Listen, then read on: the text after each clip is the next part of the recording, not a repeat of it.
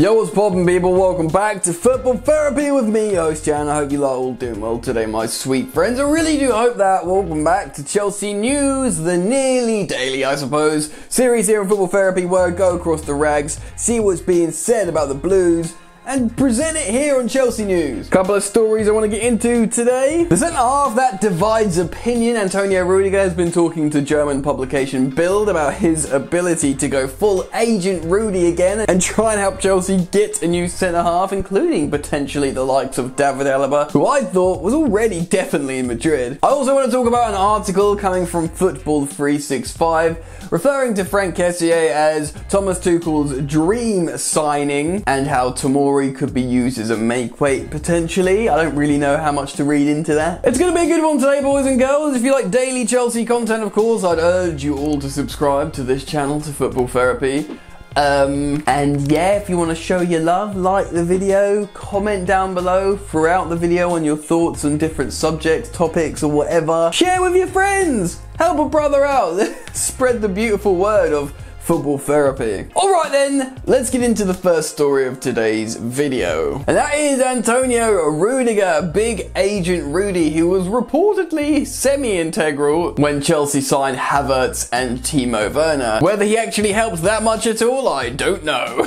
But the point is, he's been talking again about getting more people to Chelsea from Germany. I'm going to quote you now an extract from the Express referring to the interview that Antonio Rudiger had with the German publication Bild. Rudiger has already proven that he's capable of using his German connections to convince both Werner and Havertz to move to Stamford Bridge. And it appears as though the 27-year-old is ready to do the same again this year, with conversations already being held with Alaba. What? Quote, if Chelsea were to decide on one of the three players as a transfer target, I would be available to answer any questions, he told Bild. I know Jerome and Nicholas very well, and I've already had contact with David Alaba.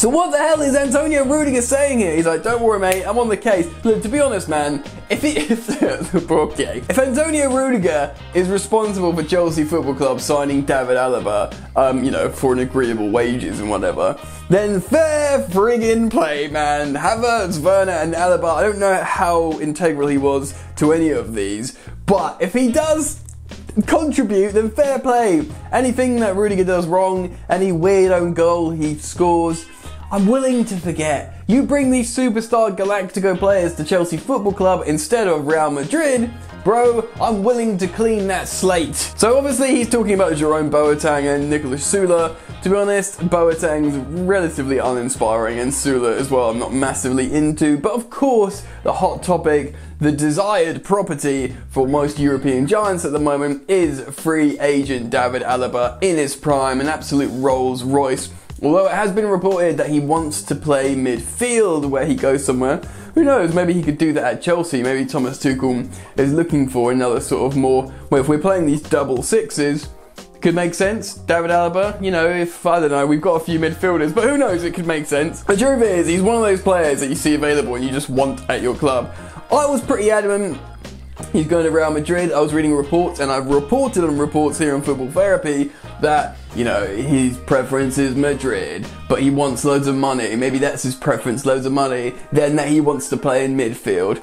I mean, to be honest, when you've won so many titles and Champions Leagues and stuff, and you're in your prime, and you're a free agent, you probably can have a few demands, to be honest. He's recently just confirmed that he's 100% leaving Bayern in the summer, worst kept secret ever, or maybe Dayo Upamecano to Bayern Munich is the worst kept secret. But you know, him saying this, like, yeah, I'm done here at Bayern, it's been bloody wicked, what an amazing team, going for a new challenge, and then Chelsea fans want David Alaba. Antonio Rudiger's coming out and he's saying, look man, I know David, I've spoken to him, I've already made contact. Interesting, eh? Anyway, of course, I'll keep tabs on this and let you know what's going on here in Football Therapy, so make sure you are subscribed and have that all-important bell notifications icon switched on, because that notifies you when I upload and you can be the first to learn what's going on with Chelsea Football Club by keeping up with my videos.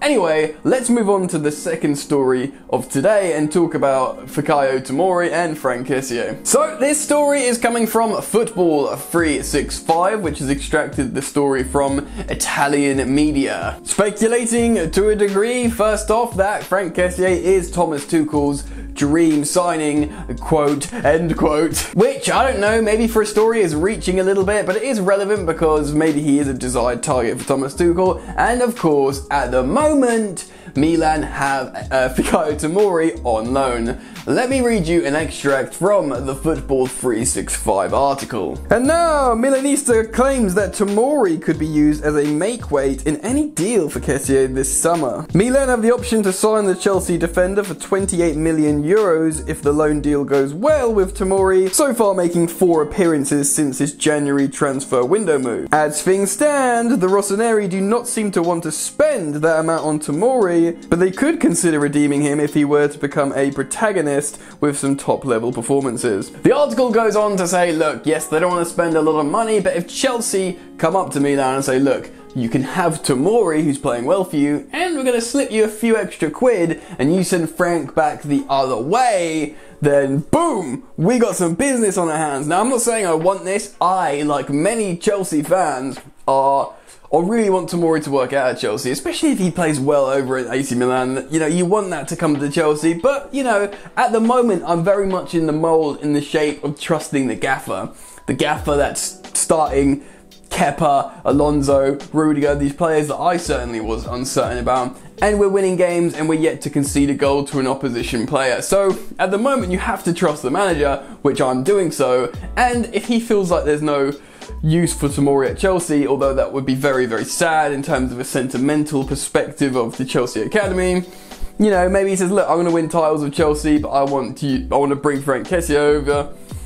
You know, you start trusting the gaffer, you keep trusting the gaffer. Frank himself is a very highly rated player. Yet to enter his prime at 24 years old, the midfielder has been in the sort of eye of European football for a long, long time now. Interestingly, he can play both central midfield and central defensive midfield, so he can be a CDM as well. Yet that hasn't stopped him from making 10 league goal involvements this season in just 21 appearances, so for a more defensively minded midfielder, that's pretty damn incredible. In fact, he scored 7 goals. Imagine if Mateo Kovacic, who gets high praise as well, added 7 league goals to his playstyle this season. You would be absolutely waxing lyrical about the Croatian.